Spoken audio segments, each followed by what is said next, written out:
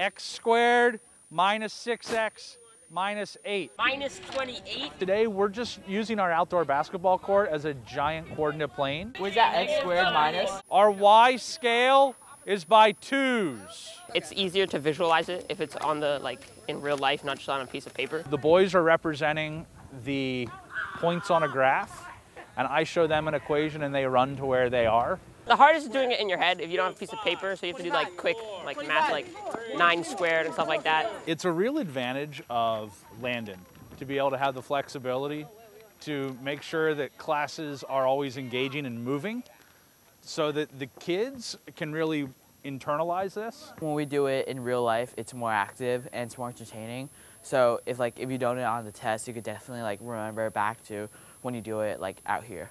Next equation, 1/2 x minus 7. When we came to fractions, we really had to use some of the brain power. Just the culture of teaching here in the middle school is to do whatever you can do to make sure that the boys have every opportunity to succeed. Positive, negative, 0, 1 to 5. All right, now one more equation.